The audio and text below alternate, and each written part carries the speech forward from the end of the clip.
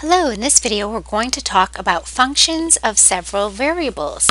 So back in Calculus 1, we examined functions of a single variable, such as y equals f of x. Our domain is usually some subset of the real numbers, and then over here we have our codomain.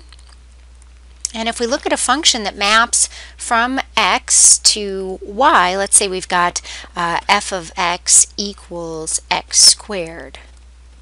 So for example, in goes a 2, this is our input set, and that gets mapped over here to 4, and we might have another value over here in our domain or our input set, and that also matches to 4, and we have lots of values that we map, and so many I cannot even list them all. Okay, but the idea is we're taking a subset of the real numbers, in fact all the real numbers in this particular example, and we're mapping them over here to the codomain. And if we were to plot that, we've got our x and y axis. These functions look like some sort of curvy line. In this case, it looks like a parabola. Okay, and that's pretty much Calculus 1. We do all sorts of things in here. We do derivatives, we do integrals, area under a curve, and things like that. And we do all of that for these single variable functions. And single variable because there's only one input. Now in Calculus 3, we're going to examine functions of several variables. And before we get into the math, I'd like to give you some intuition about these several variable functions. So first of all, think about sea surface temperature. Okay, this is a really nice example of a function of at least two variables. So you could imagine latitude and longitude being two input coordinates, and then the output is temperature. Okay, and that's visualized in this graph with color. A different example might be happiness. You know, what is happiness a function of? Well, we don't know. We're looking at that. But maybe it's a function of friends, how many friends you have, how much time you spend with your family, time to pursue hobbies, maybe money, maybe not money. We don't know. But the point is that a person's happiness is probably a multivariable function. And as a side note, I'll let you know that there's actually work being done here at UVM. There's a hedonimeter.org project led by Dodds and Danforth. I was actually a part of this project for my PhD work here at UVM, and there is a really fascinating interactive graphic available here at hedonimeter.org. So if you're interested in happiness and data science, highly encourage you to check that out. All right, so let's get into the math and the Calc 3 here. Okay, so let's get into the math. We have a definition. A function f of two variables is a rule that assigns to each ordered pair in a set D. Okay, where is D? D lives over here in the x, y, but there's set D, so we'll label this set D.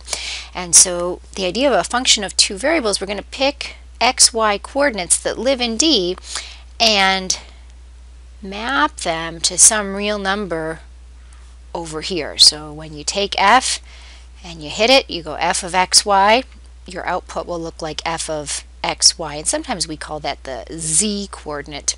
So function f of two variables is a rule that assigns to each ordered pair xy in a set D a unique real number denoted f of xy. So this is your domain.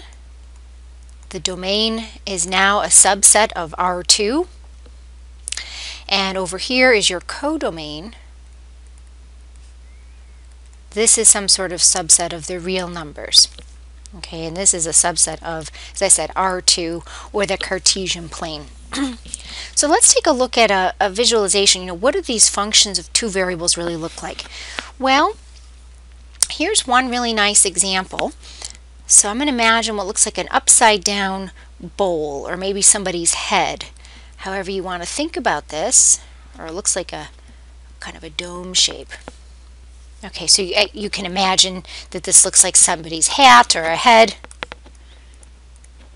whatever you want to think of. Okay, so this function is a function of two variables.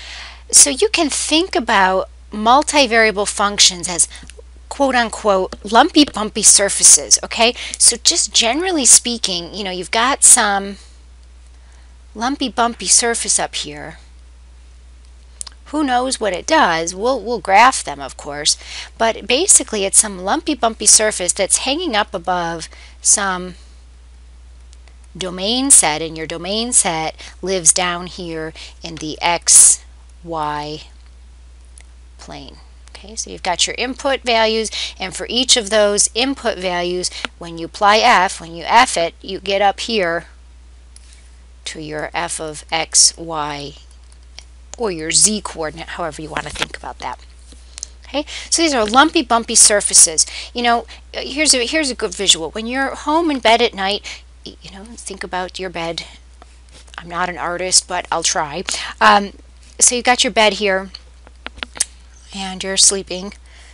So let's put you here, sleeping along, your feet sticking up in the air, and maybe your hands. So a lumpy bumpy surface, you know, think about yourself lying in bed at night. You've got this sheet that covers you, right? You've got this sheet that covers down over the bed. This is a lumpy bumpy surface, right? This is exactly what we mean by f of x, y. It's a function of two variables. For each x, y coordinate, there's some f of x, y, or z coordinate associated to it.